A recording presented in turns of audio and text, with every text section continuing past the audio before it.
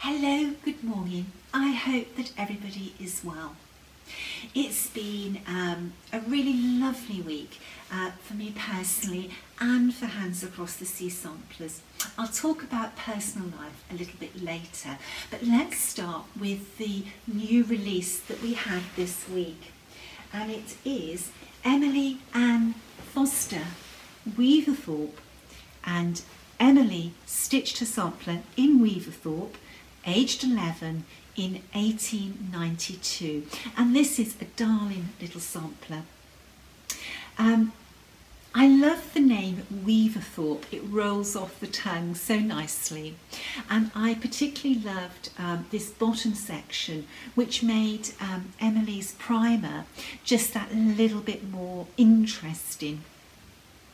I also love the words God is love. I think that is something that is very endearing that she stitched on her sampler, and I loved how she used a slightly different colour for God is love and this little row above.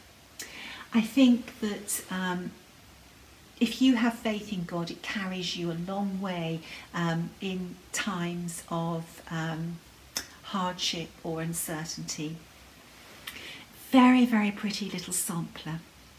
Now, we know that Emily was born in Duggleby Warren in North Yorkshire, and she was, let me just find it,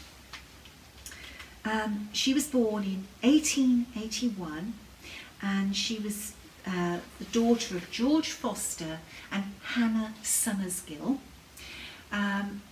We find her in the 1901 census and the 1911 census. Her father was a farm bailiff, so he was in charge of a farm, and Emily would have worked on the farm or in the house, and I'm sure that life in North Yorkshire in the 1900s on a farm wasn't an easy ride. Everybody had to work hard and pull together to get a living out of the land. I would like to think that Emily's little sampler brought her comfort in her life. Emily's sampler brought me a lot of comfort in a very difficult time for me. I'm sure that if you follow my Flosstubes, you remember when Hugo, you know, there was doubts about his heart, and I was worrying and starting to spiral, and I stitched this little sampler. Now this sampler is the top half of Emily's sampler, and that just goes to show that you don't have to stitch an entire sampler. You can just stitch a section of a sampler and you can frame it up and it can stand in its own right. You can have fun with samplers, you know, make them your own. Take the little girl's work and make something of it. That's what these little girls did in their classroom under their needlework teacher's guidance. Now, Emily, we can find no record of a marriage or a death, so we don't know what happened to her. She's another one on my list for the 1921 census to see if we can pick her back up. But you know, it's still nice to have found the girl, and the reason that we were able to find her was the fact that she recorded Weaverthorpe and her age and the year on her sampler. You know, we could go straight to her in family history records. Emily stitched her sampler with 2 shades of colour. You will only need 1 skein or 1 spool, whether you're stitching on 14 count Ada, 28 count linen or 56 count linen. It's cross stitch over 2 threads, so you can stitch her on Ada, Linada or Ada. She's a little gem. She's available for instant PDF download from our website and selected stores around the world. She's a very quick stitch. You know, this little sampler, you could stitch this over a long weekend very, very easily.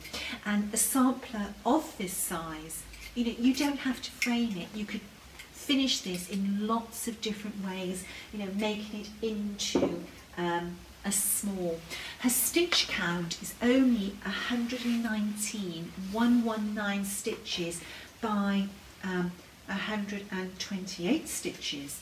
So if you were going to stitch her on 14 count Aida, 28 count linen, she would be 8.5 by 9.14.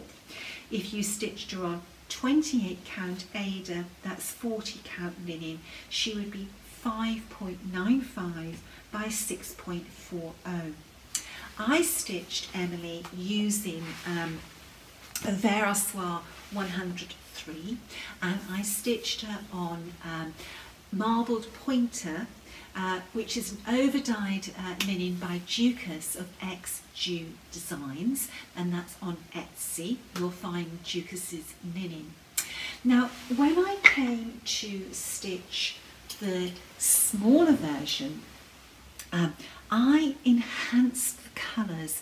Because she was smaller, I wanted to use colour to give her a little bit more oomph so that she had more impact. So I went for a slightly deeper red and a slightly enhanced variation on these sort of shell pink tones for God is Love and for the little border above. It's more noticeable on this one than on the true reproduction, but I did that for a purpose.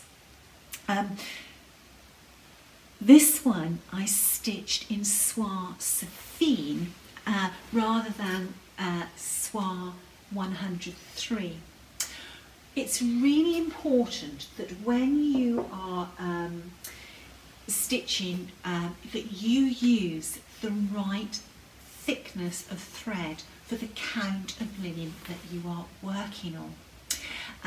103 sits beautifully on 56 count when you're stitching over 2, but when you're stitching over 1 on 56 count, you need something finer again, and the Soie Saphine gives you that. And that's one of the beautiful things about the Vera Soie's range, that you can pick the same colours in Saphine, the 103, and what I should have done, I was slow, I should have brought out a skein of Soie d'Alger to show how, you know, you can work through the different thicknesses of threads and maintain the same colour.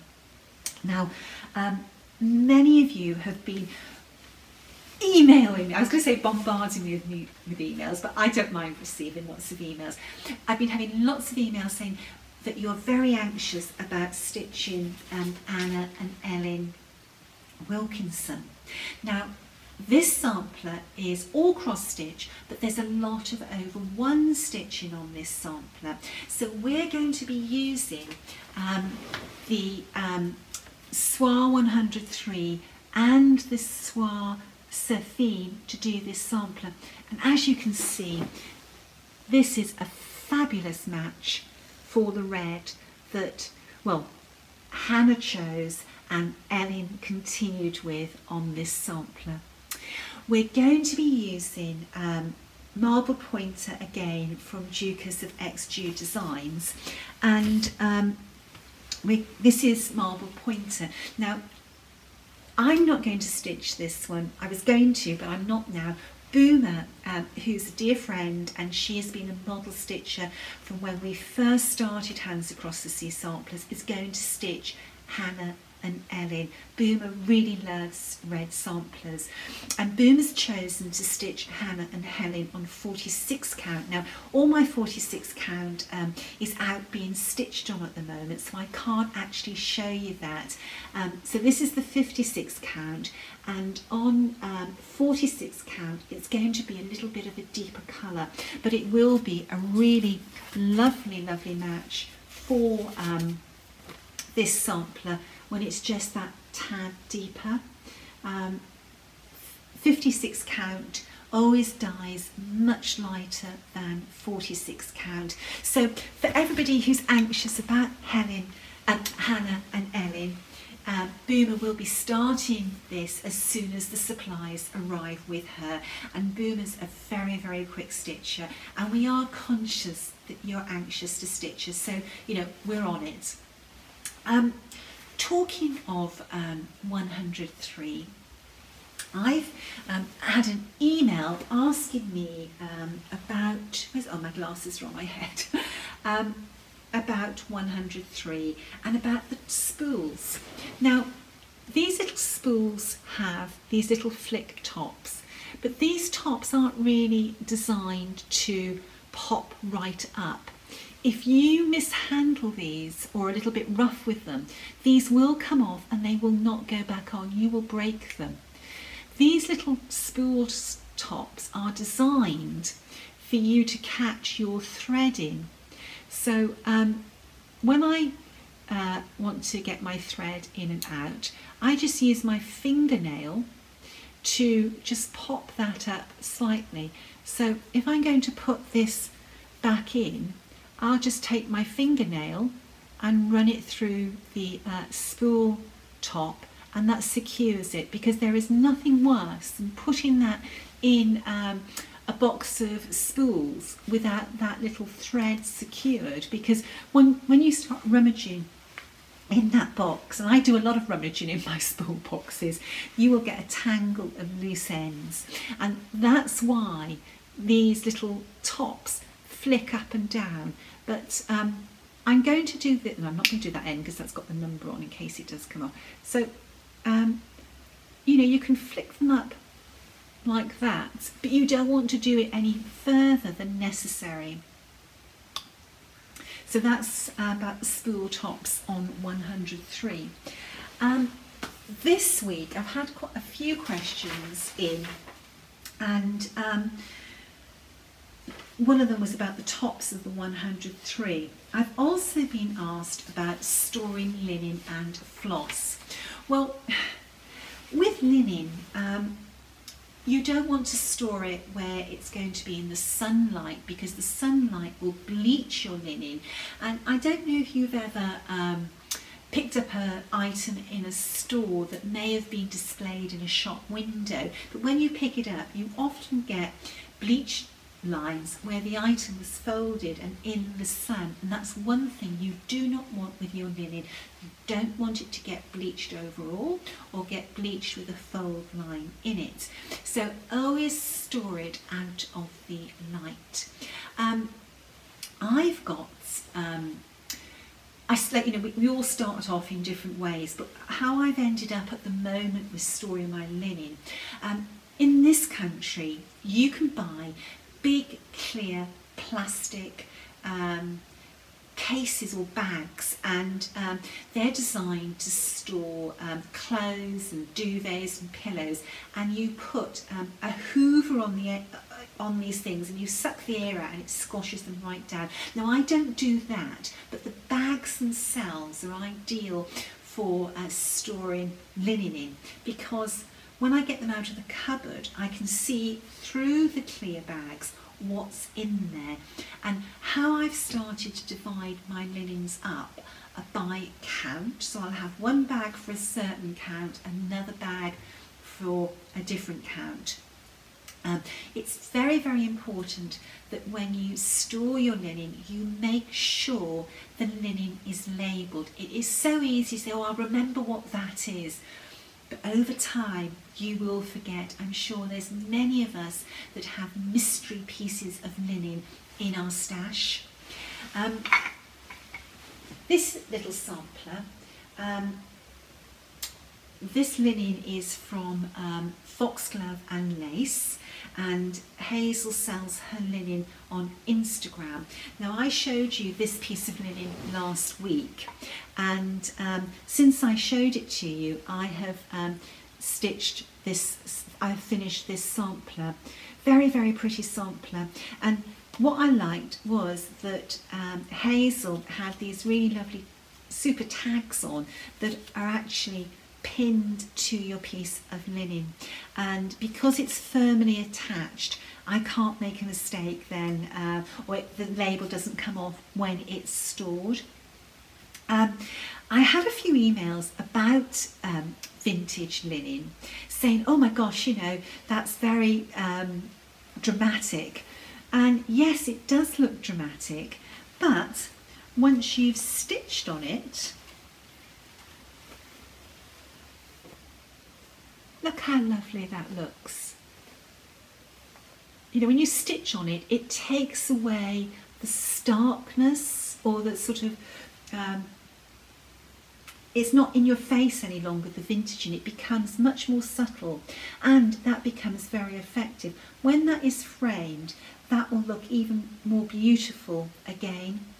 I really love stitching this little sampler. It was very, very sweet. Very sweet. I loved her use of colour, very, very nice. So, going back to linen, tag your linen so that you know what it is. I do have within the big bag with the count another bag where I might have my Lakeside linen, and I might have my JuDesign linen, my week's linen, because then when I open the big bag up, I haven't got to go through everything. I can think, like, after a Lakeside linen, that's my Lakeside bag in that count.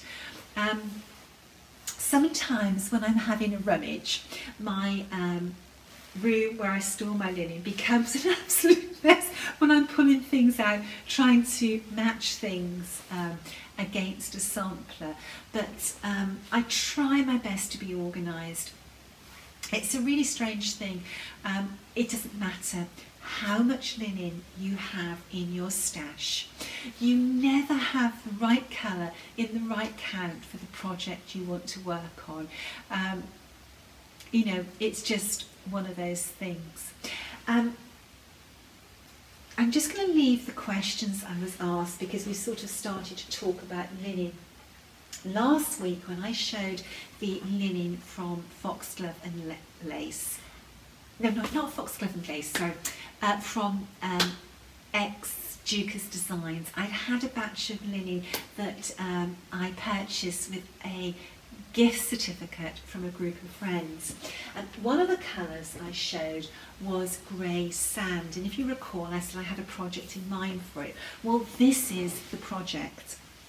So this is what I've been stitching on this week. Now again, this vintaging is very sort of in your face on this linen, but as I start to stitch on this, it's going to be really, really effective, an effective backdrop for this design. Now, this little sampler, it's a crazy sampler, and I was so drawn to it when I saw it. It could be nothing else than a child's painting, you know, a child's vivid imagination. This sampler, it has so much in it. This little girl, she must have carried on doodling and doodling and doodling on her design until she could fit nothing else into it. I'm starting off with this giant carnation, and it is a giant carnation. It probably comes down to here by the time I finish stitching it, and this is the bottom of the sampler. She had a fabulous eye for colour. This is going to be a really, really vivid sampler when I finish it. And I keep on thinking about Lucy in the Sky with diamonds. This little girl must have been on some sort of high when she designed it, because it really is bonkers, absolutely bonkers. But that's what's endearing about it. It's a child's artwork, a child's imagination, a child's take on life. Okay, I'm sort of getting sidetracked here. Let's go back to the questions. Just put all this back so I know where I am. Can't wait to get that one framed. Okay, so next question was, whenever you show a work in progress, there seems to be so much more fabric the needed? Well, this one I've started to stitch. So what I tend to do is I'll chart a bit through the day, and that gives me my stitching for the night. So I don't know exactly how much fabric I do need for that piece, but I do like working with extra fabric anyway, because I often like to doodle in the margins. Plus, when I have excess fabric on a piece, it means that I can use, because this will be on my stand, I can use this surplus fabric to put my pattern as I'm working, but I tend to work off my phone. So I would put my phone here, and I would be looking from here to here. And one of the reasons I like doing that is because my eyes are not having to adjust. If my pattern was there, my eyes would be going from this distance to that distance. And when you're working on high count linen, obviously your eyes are very focused in, and then having to focus back out, it always takes a little bit of time for your eyes to refocus. Whereas if my pattern, whether it's a paper pattern or a digital pattern on my phone, is literally alongside the area I'm stitching, I'm not having to look up and down, I'm not having to refocus, it's just there.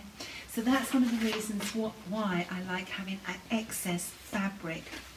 Also, if I'm working on a big piece of fabric that I'm hoping to get multiple designs out of, it saves me having to cut the fabric off. In lockdown, the very first lockdown, I had 1 yard of linen, and if you recall, I stitched several samplers on that piece of linen before I actually cut it all up. Now this lady actually says as well about what I allow at the top. Well, Hands Across the Sea samplers, we suggest a 3-inch margin around your design area. Now, you don't need 3 inches to frame your piece of work, but I think 3 inches gives you a nice safety margin. If you slightly miscount your left hand start, you've got that little bit extra on the right hand to accommodate your misstart. And 3 inches at the top gives you that little bit of leeway as well. You know, if you started at the top, when you get to the bottom, you've got that little bit extra in that 3-inch margin. You don't need 3 inches to start your fabric on a Millennium Frame. And somebody asked me, or this lady asked me, why sometimes do you start way down? Well, if I'm using a piece of vintage linen, I may want to get in a certain bit of vintage in an area of my sampler, and I actually like this section of the piece of linen the best. I just felt it was a nice scattering of the vintaged areas. If I had started here, it meant that in the unstitched piece of linen that would show when it's framed, I would have this strong vintaging, and I didn't really want that. I hope I made sense there. I probably didn't. My husband always tells me when I explain things, I go round the mulberry bush. Okay, so this lady also asks, how do you work on fine linens such as 56 count? Well, you have to use the right magnification so that you can see 56 count. I don't like working through a magnifier. I like having my glasses the right strength for the linen I'm working on. Now these glasses are my reading glasses. I would probably be able to use these to embroider on maybe 36 count, but I have a slightly stronger pair for 40 count, a slightly stronger pair for 46 count, and a very strong pair for 56 count. And I've been stitching on 56 count now probably maybe about 16 months, 14, 16 months. And when I first started stitching on 56 count, my glasses were very strong.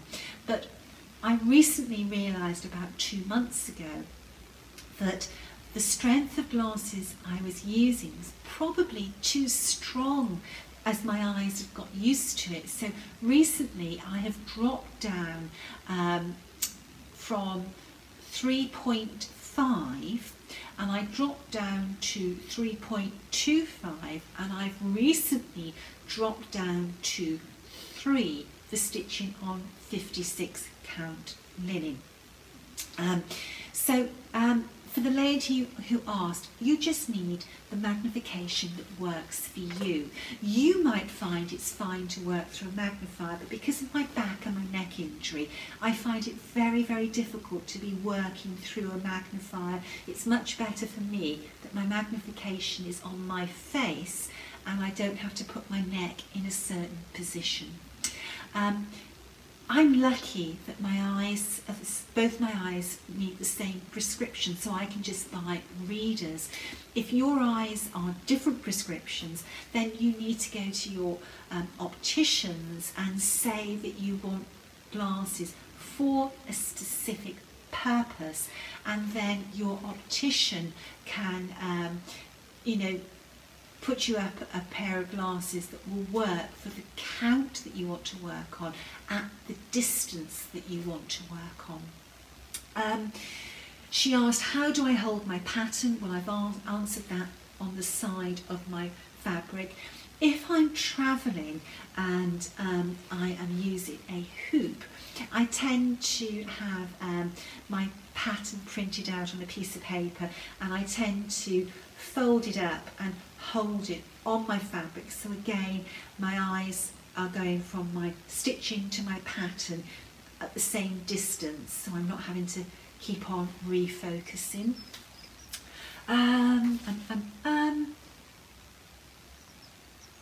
That's fine. So that was those questions. Another interesting question that I've been asked this week was about the long and the short S. Now, in samplers, we often see words that are strange. For example, if you saw the word cross, you might see cross as C-R-O-F-S.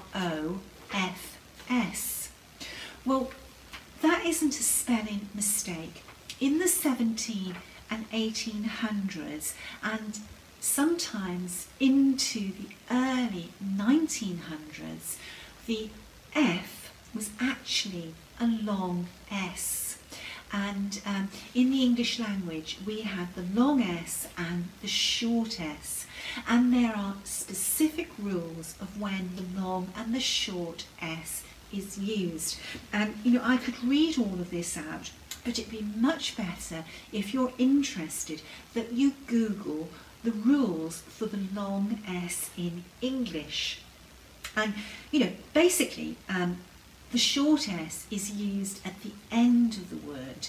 So if you had the word success, you would have a long F at the beginning, and then for the double S at the end, you would have a long F and a short S. The short S is used before the letter F. So if you had the word satisfaction, it would start with the long S, then it would be the long S, A-T-I, short S, long F. So there's lots of different rules about it. So go on to Google and Google the rules for the long and short S. So in a sampler, when you see an F where you would expect to see an S, it's not a mistake. What else have I got? Oh, I know the other question I was asked about was the stretcher bars for the Millennium Frame. Now the bars, the side stretchers come in 3 lengths: the short, the medium and the long. And you can see from my long that they are a lot lighter, and that's because they haven't had very much use. These products, they darken through age. You know, from use, from the oils in your hand, the wood starts to get a patina. So you can immediately tell these have had more use than that. With very long ones, you will have a big area of your work on display. And for some embroiderers, that is important. You know, you may not want to roll your work. For example, if you were doing gold work, you might not want to roll your work, so you would want a big area open. The medium ones, I have used a fair bit. The short ones are my go-to, and I might use these a couple of times throughout the year. Maybe if I'm working on a reproduction and I want to see how colours are working on the overall design, so I might want a bigger area on display. Or I've used these when I've been doing pulled work, when I've not wanted to roll my work. But my go-to side stretchers are these. It's a nice amount of fabric to have open, and what you have to remember is the bigger the area you're working on, the more you're leaning over and having to reach to embroider. It's nice to have your work at this position rather than that position. So if you're picking side stretchers, I can't advise you what you should get. I can tell you that I find working on the shortest ones, the easiest ones, because the bigger your frame, the more cumbersome it is, the more space it takes up. But predominantly for me, it's because of the position I want to sit in when I stitch, and I don't want to be working up here. I want to be working here, and that's what the short ones give me, but it's what suits you. Now, I'm always getting asked, what size bars should I order? Well, the size bars that you order have to suit what you stitch on. If you only stitch on small projects, you would not want 36-inch bars, because you would have this big setup that's taking up lots and lots of room where you're only working on a small section. If you always work on big projects, you wouldn't want a short set of or a narrow set of bars. You have to decide what you stitch on. When I first bought the Millennium Frame, I was working on big projects at the time, and you know, I'd spent a lot of money on frames over the years, and none of them ever did what they said they were going to do. None of them ever provided me with attention. So when I ordered the Millennium Frame, I went for the 36-inch one, which was the biggest one, because that suited what I was working on at the time. And I realised that if I wanted to work on something smaller, I could put a narrower piece of fabric on the 36-inch bars. When it came and I realised how fabulous the Millennium Frame was, that it did provide me with absolute drum tight tension, I realised it was the frame for me. So I then ordered the stand, and bit by bit over the years, using birthday and Christmas money, I've bought most of the different sizes. Now, as you can see, you know, that, even on the edge, is really, really lovely, and I like working on good drum tight tension. So over the years I've bought various ones, and I may have them all. I don't think I have got all the sizes, but I've got the sizes that I want. So I could tell you what I like working on, but what you work on has to be your decision. If you can only afford one set of bars, pick the widest ones for the type of projects that you work on. If you could afford several pairs, pick maybe a small, a medium and longest length. The shortest, the medium and the longest width of bars. And then you've got maybe 3 that you can choose to work on. Remembering you can never put a piece of fabric on that's wider than the size of your bars. But in theory, on the 36-inch bar, you could put like a 3-inch piece of banding on and work on it if you want. Now, with Millennium Frames and the stands, you will always have a wait time for your product. This is a very small company that hand makes things. It's not a production line. They don't get churned out. I rang Needle Needs at the beginning of this week on behalf of a friend to check where she was in the wait list for her stand. And John told me that the other week they had 1,500 items ordered in 1 week. That is, you know, months of work for them probably. When you are ordering handmade products, you know, you are in a queue for those products being made.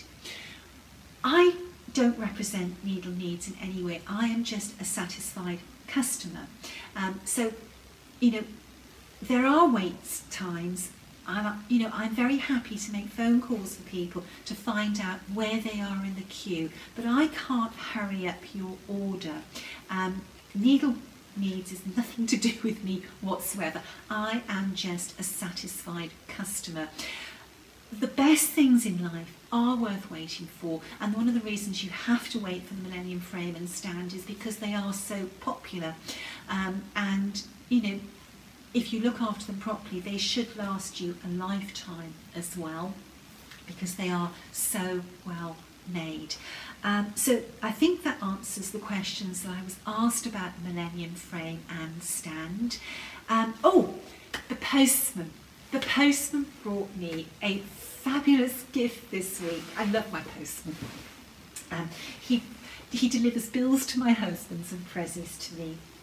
A very dear friend saw this and thought of me, and she ordered it. It is a bee-themed scissor stand and scissor fob. It's just absolutely adorable, and my friend knows how thrilled I am to receive this, and it's something that I will treasure.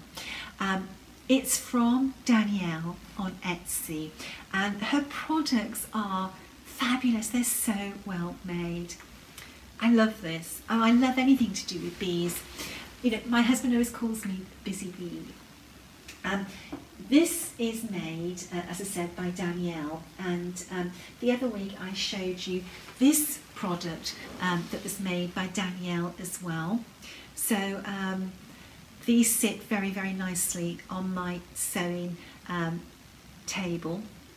These colours on here are some of the colours that have been used on my current model. There are a lot more colours in that piece. The little girl had a wonderful paint box to choose from when she was designing that sampler. Okay, I'm not sure how long this video has gone on for, but I think that's probably everything. Oh, I wanted to show you this piece. I stitched this piece back in 2009, and This was stitched on Ada. I can't remember what count of Ada that it was stitched on, but I love this sampler so much. And this hangs very proudly on my sampler wall. Although now on my stitching journey I stitch on linen and I stitch on high count linen, I love this piece just as much as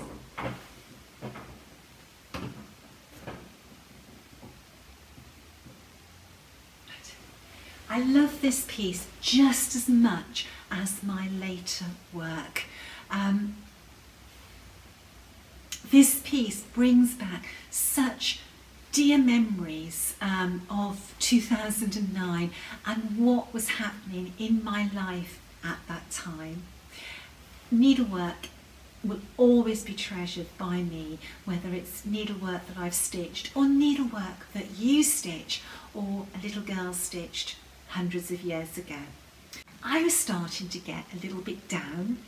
My vaccination has, I feel as if I'm walking on air at the moment, having had my vaccination. Like, it's not 3 weeks yet, so I'm probably not, I haven't got my antibodies yet, but I just feel it's a really positive step to getting back to normal. Now, we rang our travel agents about booking a cruise for next year because we felt that if we had something booked, it was something to look forward to. But our travel agent said, I don't think you ought to be booking cruises at the moment for next year because next year is still the unknown. So I was a little bit disheartened about that.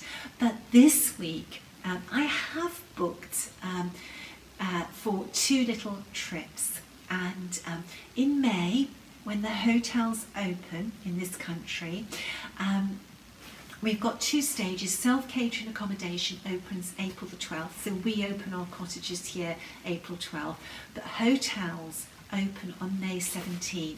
So on May 23rd, I'm going up to London to spend a couple of days in London, meeting up with a dear friend. We're going to go to the V&A, if the V&A is back open, and we're going to see the handbag exhibition, and we're going to have a little bit of retail therapy.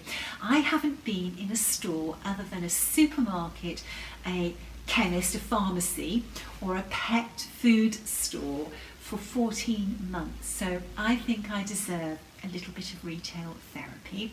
So I'm really looking forward to that. And then my friend Elizabeth, Elizabeth and I, we normally do spa weekends throughout the year, and in between lockdowns last year we did a walking holiday and we enjoyed it so much we've booked another one, but it got cancelled because of this lockdown.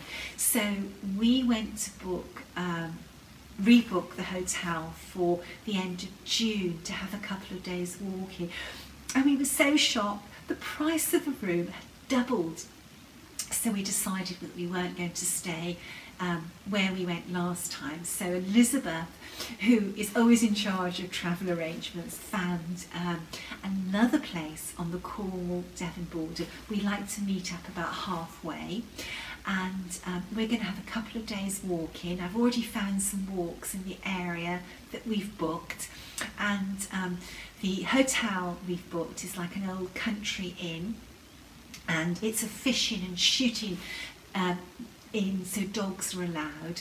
So I think possibly taking both the dogs somewhere I haven't been before might be a little bit too much because they're both very big dogs. So I think I'm probably going to take Hugo to give him an experience of staying in a hotel. We shall see. It's a little way off. We'll see how we go. So those are really nice things to look forward to, you know, to keep my spirits up. I hope that you have things to look forward to as well. Friends are so important. Friends are your chosen family, and I'm so blessed to have some wonderful friends in my life. I've been having some sort of like video stitch-ins and video sort of get-togethers with friends. I had a lovely one with a dear friend in America on Friday, and do you know what? It's wonderful that it's all free of charge through Facebook Messenger and Zoom, and you know, hours just fly by when you're talking. This morning I was talking to one of my dear friends in France, and you know, she's a designer as well, a needleworker and a designer, Michelle from Mill on the Floss, and you know, we laughed and we laughed, and being able to talk with friends, it really does brighten your day, and doing this video brightens my day as well. Although you're not here physically in the room, you're here with me in my heart. So I hope you've enjoyed today's natter. If we lived in Scotland, we could say today's blether. In Scotland, a blether is a chat with a friend. I'm going to go and walk the dogs now with my husband. So until next time, stay safe, stay well. Bye-bye.